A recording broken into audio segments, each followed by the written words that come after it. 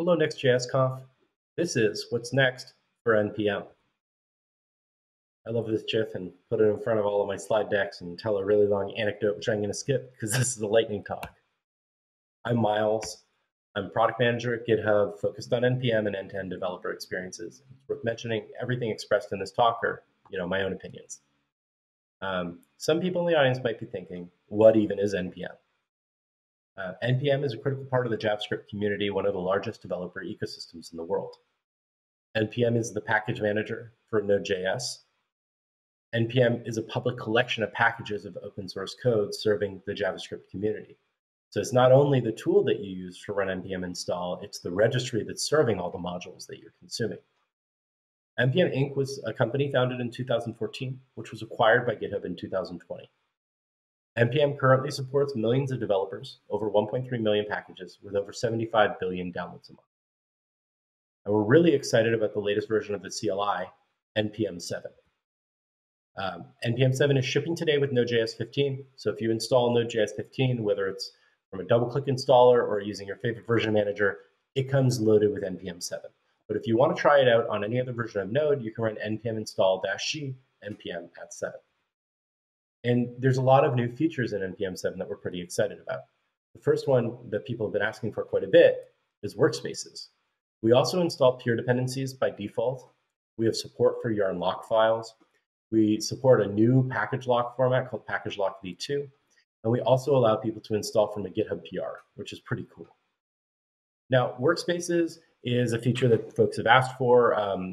Yarn has popularized, but there's also tools like Lerna. It turns out that most people are writing very modular code. You don't just have like one module that you're working on at a time. You might have 5, 6, 10, 100 modules that you're responsible for working on at the same time. And this is a problem that Workspaces is trying to make simpler. So on the screen here, you can see a package JSON and folder structure for a workspace based workflow. So you'll notice here that we have workspaces. And if we ls that folder, you'll see we have module 1, module 2. Are both folders inside of this root folder. And we have a package JSON, which is this package right here. And if we run npm install inside of this directory, it's going to get all of the dependencies from module 1 and module 2. It's going to put them into this node modules folder. But then it's going to make a symbolic link for module 1 and module 2 in that node modules folder. So if you try to import or require module 1 from module 2, you won't get the version on the registry. You'll get the workspace from your workspaces folder. Now, this is just the beginning of features that we're going to do for workspaces, but it's a really, really powerful concept. And in my personal opinion, at least, a little bit easier to use than npm link, which is how I've been doing this kind of stuff in the past. Now, peer dependencies, this is a pretty big change. They're now installed by default, which can be a breaking change because we are going to error on a peer dependency mismatch. But we only do that for top-level dependencies, not for transitive dependencies. So that means that if you have 2 dependencies that you install and those 2 dependencies both declare a peer dependency and there's a mismatch, we're actually going to throw an error now and not finish installing. But if that happens, don't worry. You can use -- force and it will still it will run through the whole install process and it will pick one of them to run with. Now, if you have issues with force, you can also use -- legacy peer deps to use our old peer dependency algorithm from npm 6. And you can also set legacy peer deps as an environment variable by exporting npm_legacy_peer_deps equals true. This pattern is actually really cool because you can use this to set any of our flags at an environment variable level. It can also be set in your npm-rc.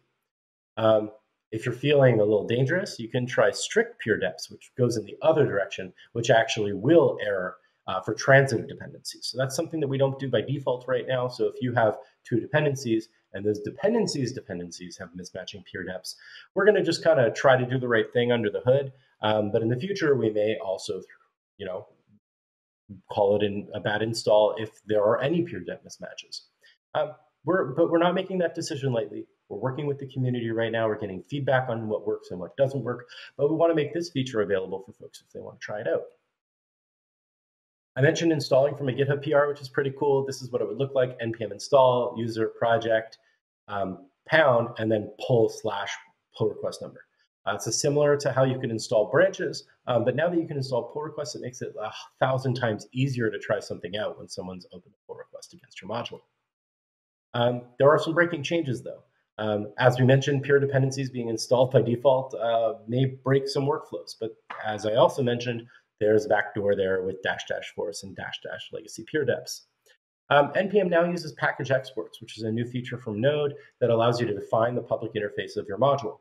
What this means is if you're deeply reaching into the NPM tree before and grabbing random files, well, it's not going to work anymore, sorry.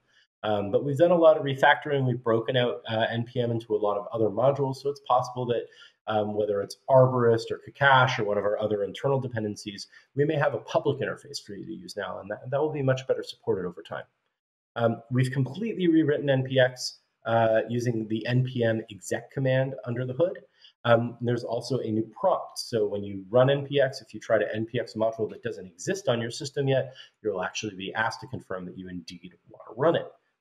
This is important from a security perspective because, there's off by one errors, there's all sorts of weird ways that people could be running things on your machine. You just don't want them to. So this is just a little bit of extra safety that we've built in.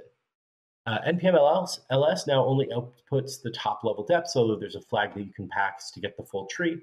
As well, the output of npm fund and npm audit have both also changed. So if you were writing any tools that relied on the output of those, it may break with npm 7. But what's next? Which is, what I think everyone's excited about. Well, we're going to be working on improving docs, tests, and stability, making sure that when you open bugs, we're closing them, that npm 7 will be, it isn't yet, we just released it, but it will be LTS quality in the near future. We're also going to improve performance. We're going to be setting up benchmarks for NPM. We already have some of the basic work done there already, but we're going to be comparing NPM 7 not just to NPM 6, but also to Yarn, PNPM, and the various package managers in the ecosystem to make sure that speed is something that we're being competitive on. We're going to continue to innovate with workspaces.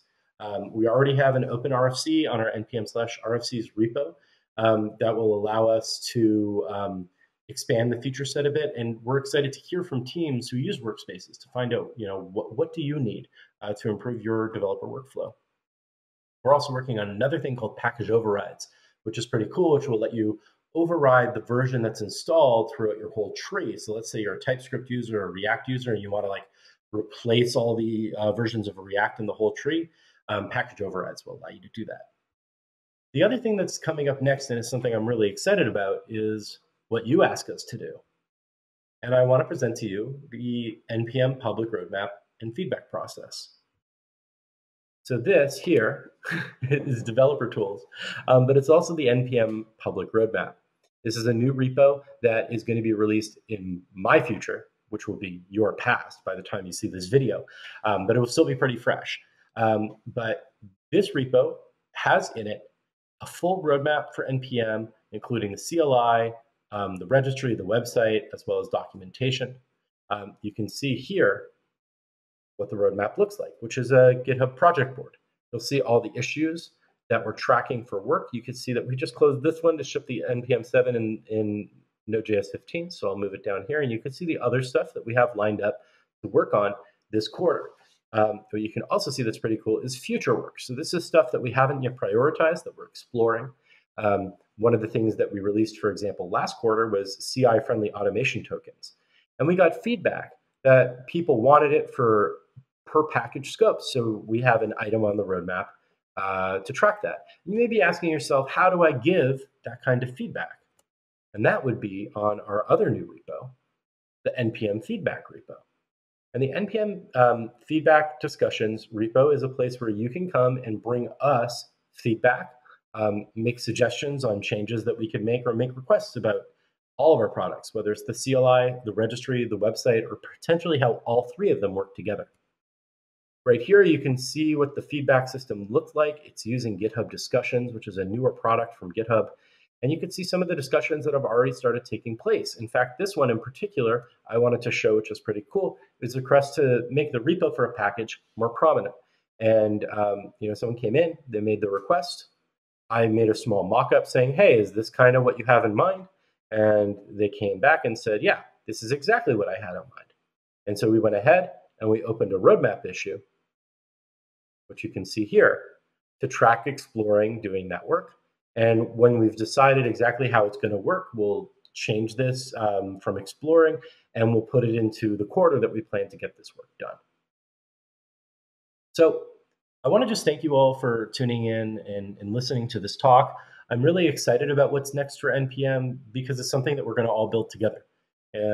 I'm going to be in the Discord if you have any questions, so feel free to just ping me, or I'm at Myles Borins on Twitter and GitHub. Not SoundCloud, though. You'll have to ask for that one. Okay, well, thank you. Have a great day.